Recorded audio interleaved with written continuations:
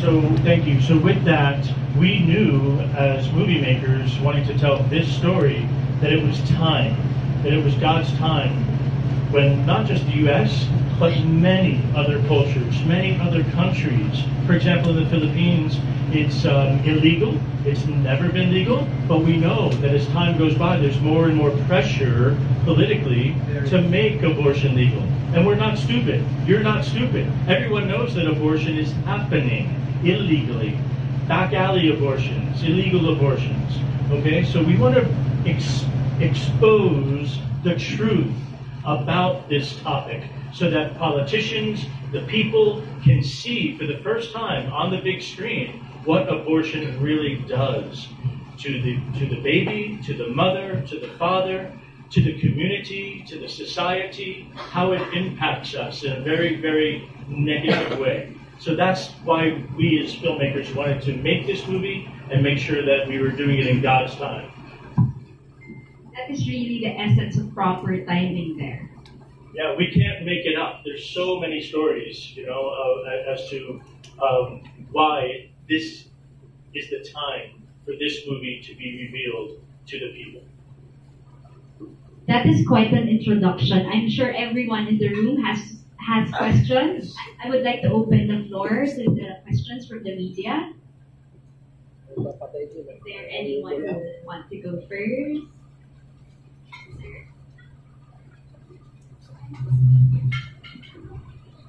All right. Hi, I'm John from Kumakaw.com. I'm a blogger.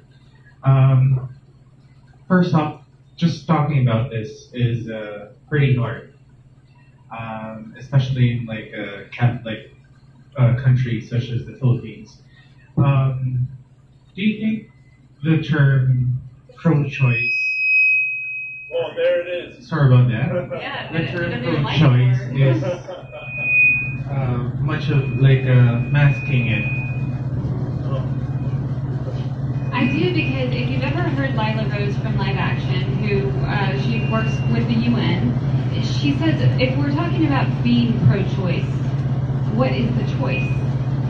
Well, the choice is ultimately to take an innocent life, and it is choosing one life over another.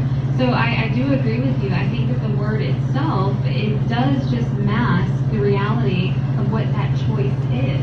If you're going to talk about pro-choice, then what's the choice? That's good. What do you think are like? Of course, aside from the baby, there's also the plight of the mothers that we have to also worry about. What's the choice of the mother going to be if it's like, of course, outlawed in the U.S.? Are their choices? I think that, like I said, a choice to take another life is never a human right. I don't have the right to end your life. And I think that the same with life within the womb. Every life has a purpose. And it is a miracle, essentially, when a life is created. It doesn't just happen easily. And so when we talk about choices, I never think that a socioeconomic reason for ending a pregnancy is acceptable. A lot of people would argue that if someone has more than one child, that they can't provide for that child if they were to have another one. That is not a valid reason to end a life. If you are living in a poor area, it's the same thing with a homeless person. I shouldn't be able to go say, well, you're homeless, you're not contributing to society, so we're going to end your life. And then a lot of people will say, well, what about the health of the mother? What about medical circumstances that might make the pregnancy dangerous for the mother? And also, what about sexual abuse? Okay, the same with that. First, let me talk about something that might endanger a mother's life. We had the opportunity to work with a former abortion doctor who was in the movie. His name is Dr. Anthony Lavatino. He performed late-term abortions, and he saw over thousands of abortion procedures. In his career that lasted over a decade, he will testify that there is never a medical reason for an abortion. There is the necessity to induce labor or to perform a cesarean, but there is never a medical reason to perform an abortion that ends the life of that child intentionally. So that's the medical analysis of that. And then when we talk about sexual abuse or rape, that is a very sensitive topic. There are two crimes that happen. So the first one is the crime against the mother. She has been sexually assaulted. But a crime against the mother does not validate a crime against a child. This crime is one that people would argue she should have the right to terminate the pregnancy. But that is an ending a life. We are giving someone a reason to commit another crime on top of an already heinous crime. I believe that rapists should be prosecuted to the fullest extent of the law. But I don't think that an innocent child should be held accountable for the crimes committed by the father. None of us are so privileged as to choose who our parents are. You brought up the question about Catholic Christian perspective in an island and a country such as the Philippines. Very, very important. Of course, 86% of this nation identifies as being Catholic Christian. And we as Catholic Christians believe that life begins at the moment of conception, and that life is to be respected from the moment of conception to natural death. Well, of course, there's now that spiritual aspect that needs to be taken into consideration, because we are spiritual beings, all of us, every one of us. Okay, so therefore, if you are approaching this with a spiritual approach, you're going to be convicted, of course, and you're going to need to pray. You're going to need to go deep. You're going to go to realize this child is a human being, okay, from the moment of conception. So, in the matter of choice, who's going to stand up for the choice of this baby? It's not, in my word, a fetus. It's a baby. It's a child. And there is that spiritual element that I don't want us to forget here in this conversation. It's not easy, because everyone is not approaching things with a spiritual perspective necessarily, right? In this culture, certainly in the United States, where abortion has been legal since 1973, it's not approached with a spiritual attitude. But here, of course, I know that it is. And I know for us as filmmakers, it also has been approached in that way. So when you see the movie Unplanned, it's no secret that it's a faith-based approach towards the topic of abortion. Yet, we're telling the true story of a woman who comes from a Christian pro-life household, okay? And something like 63% of abortions that take place in the United States, where 3,000 babies are aborted every single day, 3,000 a day that are documented, that we know about, okay, come from pro-life Christian homes.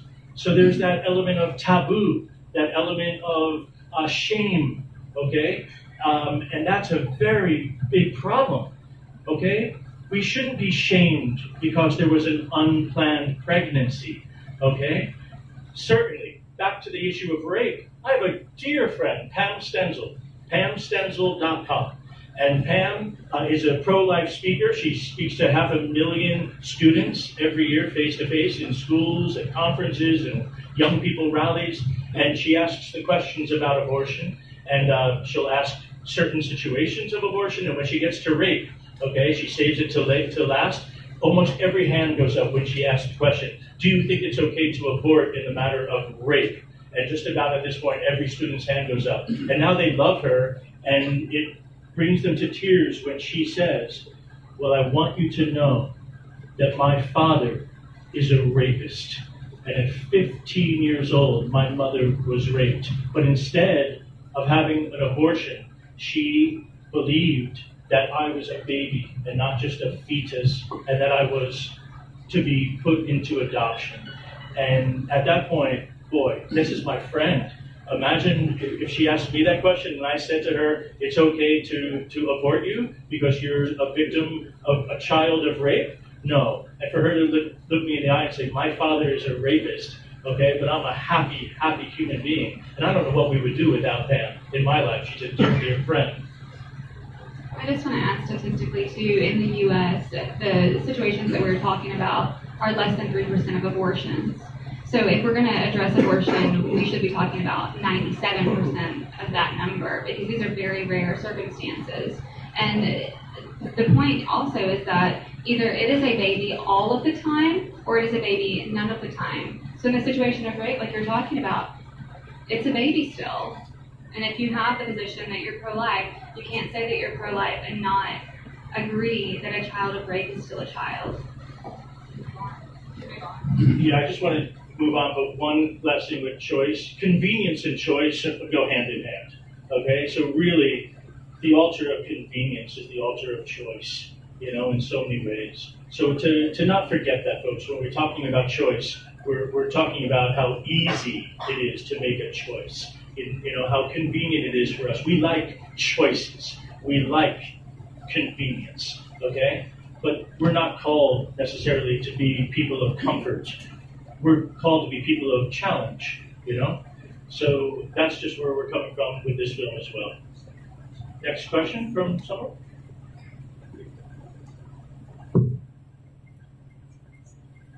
Hi, my name is Mert.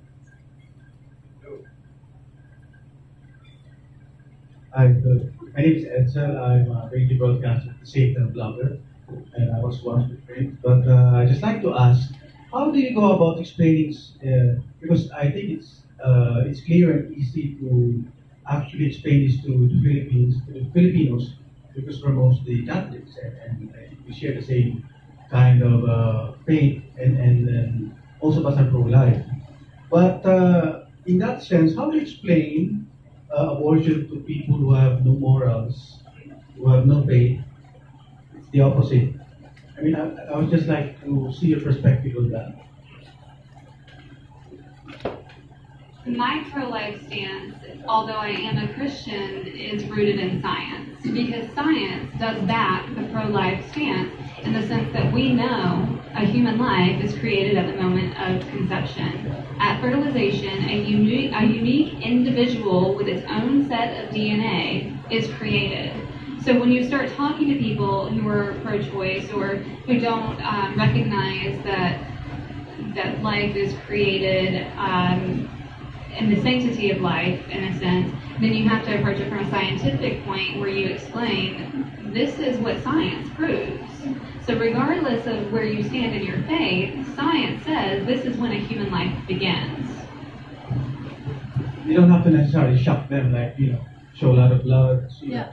This is how it kills women who don't, who don't actually understand what they're going through until after the abortion is done. That's all.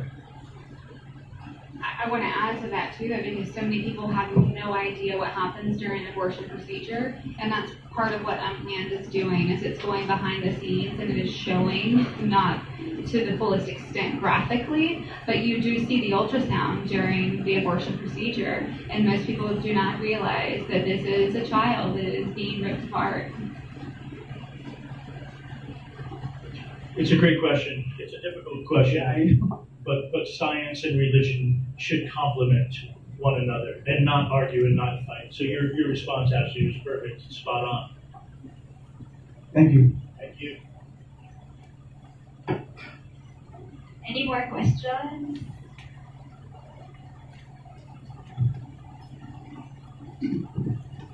Hi, from Radio Veritas po, a Catholic radio station here in the Philippines. My question is for Ma'am, and please share with us your personal experience at how this movie changed